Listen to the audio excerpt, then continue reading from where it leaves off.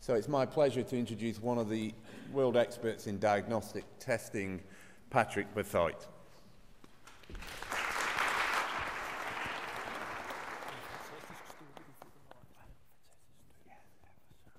Thank you very much for the pleasure for being back in Oxford and the honor of presenting to you some of my work. It's a tough act to follow, actually, these words, and Peter Gutje. What I would like to do is to follow up this title, which was given to me by the organizers. And usually I'm not very provocative. I found this title provocative, and I'm trying to present arguments why medical testing could be the next frontier of evidence-based medicine. And I want to tell the story actually in a somewhat personal way. And for that story, we have to go to continental Europe. I grew up in Belgium. I grew up in Antwerp. I studied in Ghent. And then I wanted to do an international PhD, so I moved to the Netherlands. And in Nijmegen, I met my wife. And with my wife, I then moved to Rotterdam, where I had my first academic position. And you may think of Rotterdam as a city that was bombed in the May 1940 by the Germans and completely devastated, actually with all the old buildings gone. But it also actually has been rebuilt very nicely, and it has a very interesting medical center, academic medical center, where I had my first academic position. So my wife and I thought that the time was right for building a family, and after a few months, our first son was born, Stijn, you can see on this picture. And then we didn't believe in single-child families, so with some luck, and 20 months later, our next son was born, Daniel, also in very good health, like his brother. My wife and I decided to go on for a third child, but with less luck than in the previous attempts. So my wife had, after some time, a miscarriage, and then, after a couple of months, another miscarriage. And to the males in the audience, I can tell you that it may not sound like the end of the world, but it's a pretty stressing, actually, affair. It comes with feeling of emotional discomfort, with distress, feelings of depression, of personal failure. And we went to see our midwife, who had delivered the first two boys, and discussed the situation. And the midwife said, well, you had one miscarriage, and you had a second miscarriage. That's a clinical condition. We call that repeated or recurrent miscarriage. And I would recommend you to undergo a medical test, which we usually do in this condition, which is karyotyping. Now, I don't know if you remember what karyotyping is, but it's basically that we would be referred to the genetics lab of the medical center where I was working, this Erasmus Medical Center. And there we would, actually, they would map out the chromosomes, both of myself and of my wife. So they would stain the chromosomes, arrange them nicely in pairs, and look for abnormalities. And the midwife explained to us that this test would set us back about €1,000, but it would probably be covered by insurance. We thought about the attractive prospect of having our chromosomes mapped out, both of us, and discussed the situation for a while, and then decided not to undergo parental karyotyping. So neither my wife and myself, actually, we did not go to the genetics lab. And we did, decided not to undergo the tests. And with a little bit of luck, a couple of months later, our third son was born, also in very good health. So I'm now the proud parent of these three healthy boys. After a while, the department where I was working in the Erasmus Medical Center actually stopped existing. It was dismantled, funding was stopped. Why? That's another story. You can ask me over coffee. It's a matter of cardiology and Swiss bank accounts and all of that. So I had to look for another position, and I moved to Amsterdam. I moved to a hospital that was slightly south of Amsterdam, the Academic Medical Center. And the Academic Medical Center had just started a department of clinical epidemiology. And there, throughout the years, actually, I was invited to work again on karyotyping by the fertility specialists and the professor of genetics, pure by coincidence. Because most of the time, actually, I work in my department, academic medical center, on trials of new therapies, not just medical tests, with very different specialties. So I'm no fertility expert, but after years actually was invited to look at karyotyping, but now from the paradigm of evidence-based medical testing. This is the inside of my current hospital. They started the Department of Clinical Epidemiology because they wanted to respond to the invitations, the challenges about assessment and accountability in modern healthcare. And the hospital prouds itself of having introduced evidence-based medicine to the Netherlands. You can see here the textbook on evidence-based medicine in Dutch. And the book that was presented when the dean retired, and it compares evidence-based medicine to skating on thick ice. Anyway, so let's see what evidence-based medicine tells us about karyotyping. And let's first go to the Bible of the evidence-based medicine, to the Cochrane Library. If we enter karyotyping in the Cochrane Library, we found one review. But that review is only about communication strategies for disclosing results of diagnostic prenatal testing, and that's something very different. There's no systematic review about parental karyotyping. Well, don't worry, be happy. I'm a clinical epidemiologist, so I turned to my textbooks on clinical epidemiology, my two Bibles, from these two godfathers of evidence-based medicine, clinical epidemiology, Alvin Feinstein and Dave Sackett. And in these textbooks and many others, actually, there's usually a chapter about diagnosis, the only one that discusses medical tests usually, and that chapter talks about diagnostic accuracy. How good is a test in correctly classifying patients as being diseased? And we learn there that we do such studies by comparing medical tests with the gold standard, but in many cases there isn't a gold standard, so we have to do with the clinical reference standard, the best available tests. And in the diagnostic accuracy, we take a series of patients, all submit them to the test under evaluation, then to the reference standard, and we compare the results. And from these 2x2 tables, for example, in this case, breast cancer recurrence, we can calculate sensitivity and the specificity of the test, and we can calculate predictive and negative, positive and negative predictive values, likelihood ratios and odds ratios. It's all very challenging, and each year we have to try and test medical students who have to learn by heart these concepts.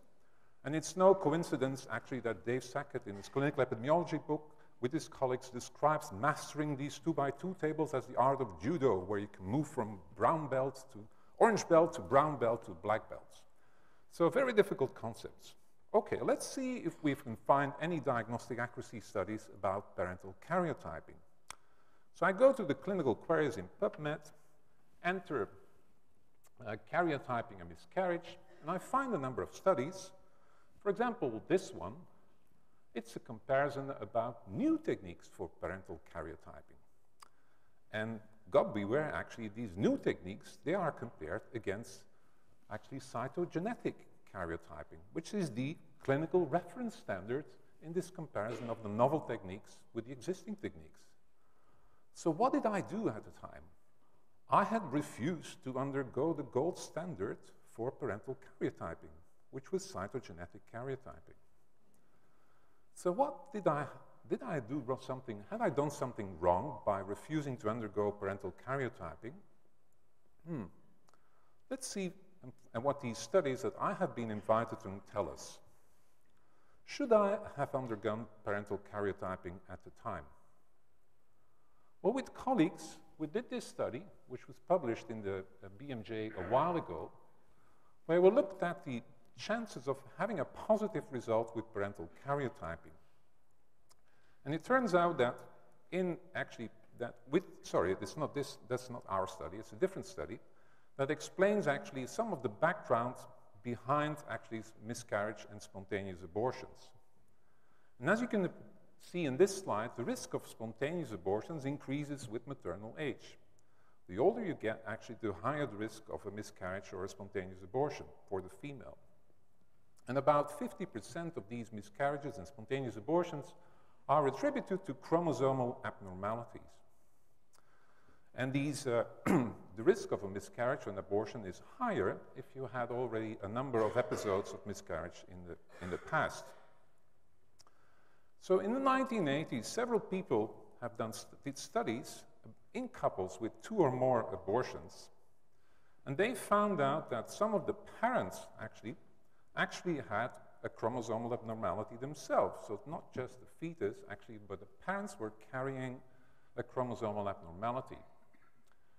So these authors and others concluded that couples should have chromosome studies after 2 abortions, and that maternal mosaicism occurs as frequently as a balanced parental translocation. So that means that there are parents out, actually healthy people out, actually, who have actually are healthy themselves, but could pass on chromosomal abnormalities onto their children, and that would explain the recurrent miscarriage. And many of these abnormalities are numerical abnormalities, but there also are unbalanced structural abnormalities. So that means many of them are translocations. You can have balanced and unbalanced translocations. And that's the background. So it's estimated that between 4 and 10% of the parents, actually where the wife has experienced a miscarriage, have such a chromosomal abnormality. And that was the reason why we were invited to undergo parental karyotyping. And here you see actually a karyotyping, which there's a trisomy 21, actually, which is associated with Down syndrome. So should we have undergone karyotyping? Had I been wrong in my decision?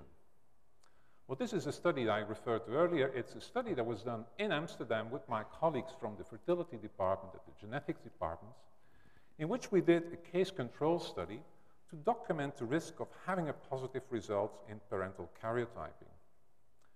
And what we did is that we went back to people that had been identified in parental karyotyping as carriers of a structural abnormality, and we compared them with non-carriers. And we looked at factors associated with carriership. So what factors are associated with testing positive, so to speak, on parental karyotyping?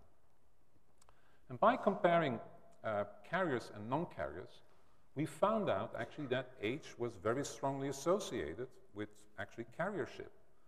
So if you're relatively young and have repeated miscarriage, actually you have a higher risk actually as a parent or a future parent for carrying a structural abnormality. It also increases if there's a familial association.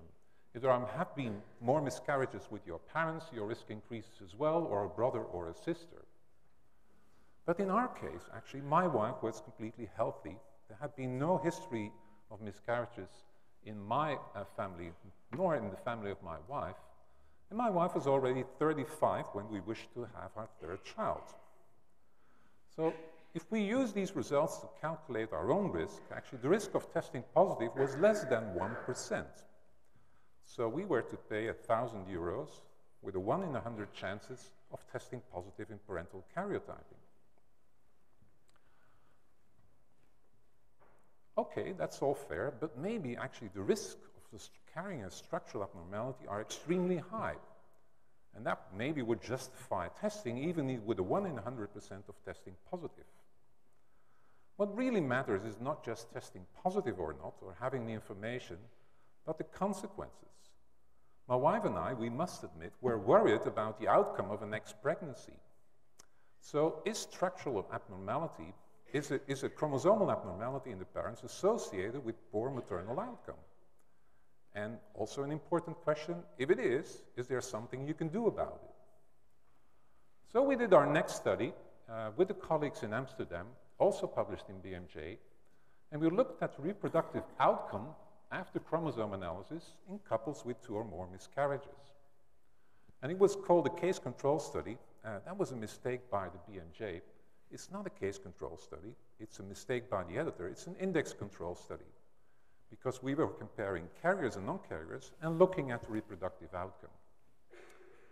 So we had carrier couples, almost 300, and 400 non-carrier couples. And we all went back actually and documented how many actually tried to achieve another pregnancy and what the outcome of these pregnancies were. And here are the results from that study. So in terms of failure to conceive, there was not a marked difference between the two groups. There was a difference in the number of miscarriages. So people, carriers of a structural abnormality, had more miscarriages in the next pregnancy than non-carriers, which is actually according to the book. But there's not much you can do about it. What about the reproductive outcome of term pregnancies? Well, in the end, carriers had as many healthy babies as non-carriers. So testing positive was not associated with having fewer healthy children. And even if it had been, in case of a healthy mother, actually with no other health conditions, there's little you can do to correct the structural abnormality other than prenatal testing. So parental karyotyping, in our case, had a very low chance of getting a positive result. And even in case of a positive result, actually, there was a very low risk of not having a healthy child afterwards. So my decision at the time was based more or less on my own work, because I was working in a department for medical decision-making, where we were trained to look at the consequences about what we were doing, and not just at the test results itself. So I've taken that knowledge about looking at the consequences to the Academic Medical Center in Amsterdam, where I'm working. There's one more study that I want to discuss with you this morning, and that's a study that was published a while ago, in which one of our PhD students went back to the parents that had undergone parental karyotyping. And all these parents had been counseled by the geneticist in my own hospital. And then our PhD student invited these patients to respond to simple questions like, do you think this is a genetic test or not? What do you think the consequences are of testing positive? And I was personally amazed, actually, struck by the fact that very few people undergoing parental karyotyping were able to reproduce why they were referred for testing and what the consequences of a test result were despite being counseled by a geneticist in an academic medical center. So there's something to be done there. Now, what does this story tells us about medical tests in general? Well, I believe that there are two views on the value of medical tests. And there's an essentialist view and a consequentialist view. And the essentialist view says that the value of a marker or a medical test can be judged and should be judged by the trueness of its results. So it's the information in the test that is valuable, and if the information is correct, the test should be valuable. But I believe that we all should be consequentialists, that the value of a marker or a medical test in general should be judged by the value of the consequences. We should look at the harms and benefits of testing, not just at the trueness of the results itself. And if you contrast these views, as I have done last year in my presentation, you find that essentialists emphasize the truth and the information in the test results, whereas consequentialists look at the utility and the health outcomes. And I believe gradually that society and we all should move from an essentialist view to a consequentialist view, that we should emphasize consequences. And what Peter did, talking about screening, is exactly this. He was looking at the consequences of screening. We do it for screening, we should do it for all forms of medical testing.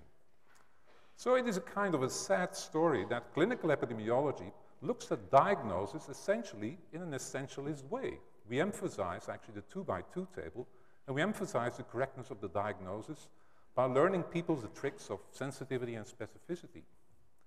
And one of the godfathers of clinical epidemiology, Alvin Feinstein, in his very last paper, lamented actually this direction that clinical epidemiology was going. And he was talking about misguided efforts and future challenges for research on diagnostic tests in 2002. So it's true, medical tests are not just used for making a diagnosis. So looking at a 2x2 table for diagnostic tests obscures the fact that we now have medical tests everywhere in healthcare. And for every purpose of medical testing, we should look at the consequences, at the harms and benefits of testing, and instruct professionals, patients, and other decision makers about the value of testing based on comparing the harms and benefits. So I hope that future books about evidence-based medicine and future courses about evidence-based medicine will take this consequentialist view. So I think that in the future, medical tests in evidence-based medicine should be treated like other interventions. We invite people to think about the consequences of treatments, the consequences of pharmaceuticals, comparing harms and benefits. Well, we should do the same for all forms of medical testing. And we should also evaluate them like other interventions, not be essentialists and focusing on the information itself, but looking at the consequences. And that would invite, how we should do that, that would invite a longer presentation. And I'm sure that in the diagnosis session this afternoon, some of the speakers will explain how we should collect, synthesize, and translate the evidence about the harms and benefits of medical testing. And in the end, let's stop teaching Bayes' theorem to those actually going to evidence-based medicine courses. I think Bayes' theorem should be part of anyone's education, actually to learn about common mistakes in thinking as a course in psychology and maybe as an introduction in statistics. But do not train people in Bayes' theorem if you want to learn about, if we want to actually train them in evidence-based medical testing. I think it's a mistake. So here are my three boys. I'm very happy with them. Stijn is now 23, Daniel 21, and Thomas is now 18. Stijn wants to go to medical school, but the Dutch lottery system failed him 3 times and he's out. Daniel is studying political sciences and Thomas hopes to go to medical school next year. I hope they will arrive in a healthcare system actually that evaluates medical tests just as thoroughly as other interventions and evaluates medical tests on their consequences, not just on the information it carries. Thank you very much for your attention.